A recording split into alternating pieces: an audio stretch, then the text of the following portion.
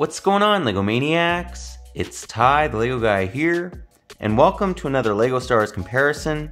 Today, we're taking a look at the Tri-Fighter. The first one being the 7252. It had 148 pieces, one minifig retailed for $15 US, and it came out in 2005. And we'll also take a look at the 75044. It had 262 pieces, 4 minifigs, came out in 2014, and it retailed for $30 US. This one's interesting just because we're gonna kind of see how Lego's changed over the years, and we will kind of get into which one's better, but more so than anything, this is just to show kind of what it was like back in 2005, what it was like in 2014, and hopefully we get a Tri-Fighter sometime soon. But enough talk, let's get right into it.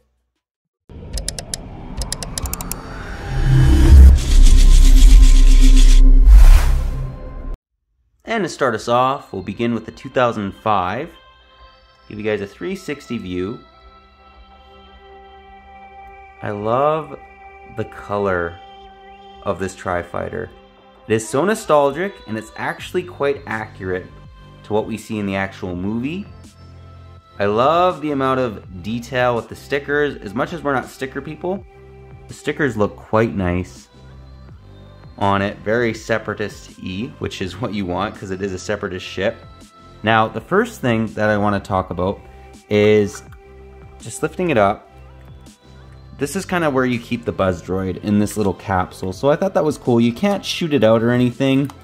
There's not really any play features to this Tri-Fighter, but it's nice that you can fit one in there. The other thing about this fighter is the engines. They really look quite nice. I mean, this would be a cool set to maybe light up a little bit. And then the front of it actually has kind of like the droid eyes, those little red pieces, which is interesting. And this right here is a printed piece. All in all, I do quite like this Tri-Fighter. It is old. I mean, it's 2005, but it gets the job done. It definitely is passable, and I love the color of it. Maybe could have included a couple minifigs, but for what it is, it works. Now what we're gonna do is take a look at the 2014. And to start us off, we'll begin by giving you guys a 360 view of the 2014 model as well. This one actually is quite a bit bigger than the 2005. We'll find that when we get to the comparison portion of the video. Quite detailed. This is actually very, very accurate to the way it looks in the movie. But I will say that I think the color for the 2005 is actually a bit more accurate. But all in all, this is still quite close to what we should get. As you can see, it has those nice little eyes on the side, or in the front, I should say. And I actually think they look a little bit better than the 2005s. It also has some nice printing for the, it's not a window piece. I mean, it technically is, but it's supposed to be kind of where all the Buzz Droids are kept. This one can only fit one, just like the 2005, and how you kind of access him is literally, it's identical. Bang. You can't shoot them off or anything, but it does work, and it also has a spring-loaded shooter on the bottom. So there is some playability to this if you're a kid. Just to show you guys the underbelly of the ship, that's kind of what it looks like. Just more stickers and whatnot. And let's actually show you guys the engines. Big sucker for engines, and this one's very similar to the older one. Good job. I'd love to light this up just like the 2005. I mean, imagine if you had the engines lit up, the blasters lit up, the eyes lit up. That would look so good.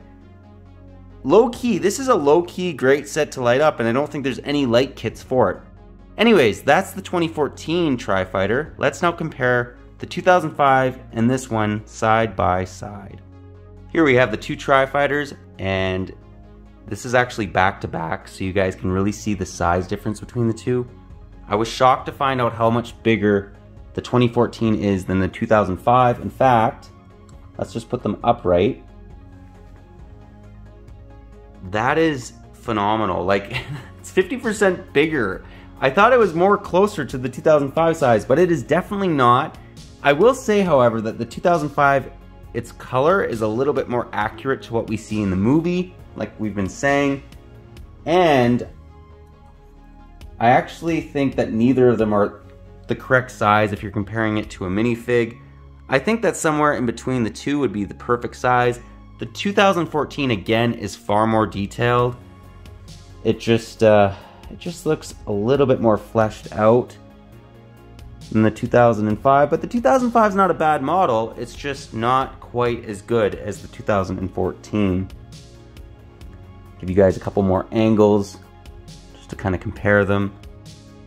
They're both good looking. It's just I think that the 2014 design is a little bit more accurate. But if we gave it the color of the 2005, I think it would be absolutely perfect.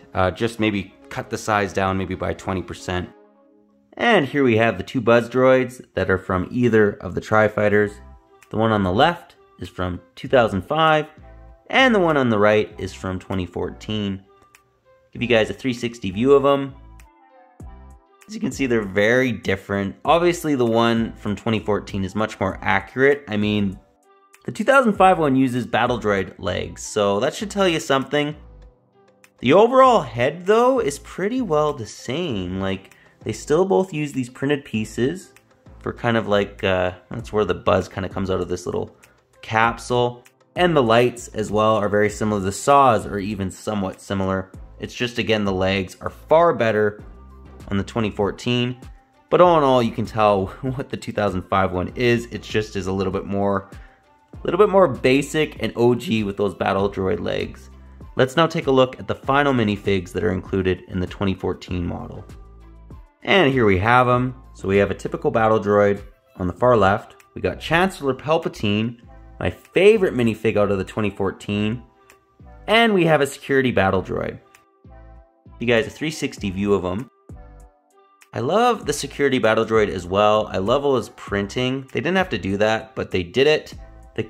Some of the other models, they've just given us a red torso. This one, they actually give us a little bit of detail, which I do quite like. And let's just actually show off Palpatine's back face.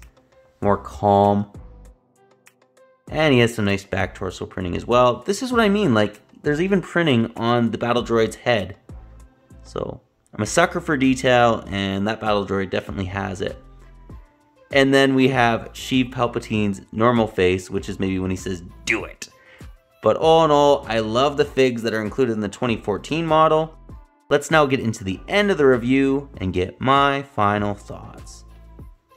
Well guys, that was my comparison. Do hope you enjoyed it. Both these sets have their warrants. I have to say that the newer one definitely has a better selection of minifigs. I mean, you get 4 awesome ones. You get Chancellor Palpatine in his gray suit, the only time we've ever got this minifig. But the older one still has, you know, things going for it. It has that nostalgic kind of sand blue, which I do believe is actually a little bit more accurately colored than, you know, gray and dark blue. I think that the color scheme is a little bit better on this one.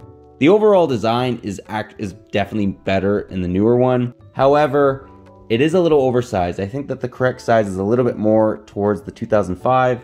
All in all, these are both good models. It's just, maybe if they mix the two of these, we'd have the perfect Tri-Fighter. Perfectly sized, because it's probably a bit bigger than this one, a bit smaller than this one. And the color scheme would be accurate, although the design overall would look more like the 2014. Not that the 2005 is bad, just the 2014 I think is just a little bit better, especially looking at, you know, some of those pictures. But let me know what you guys' thoughts are on this one. Which one's your favorite? Any areas you think they could maybe improve on them, and if you're actually waiting for a new Tri-Fighter like myself. But yeah, that's all I got for today. But if you like this video, leave it a thumbs up. If you're new to the channel, definitely consider subscribing and click that bell so you're notified for any future Lego Star Wars reviews, comparisons that we do. We basically do something Star Wars related every Tuesday, and yeah, I really enjoy doing it. But yeah, that's all I got for you again, but thanks again for watching, and I'll catch you on the next one.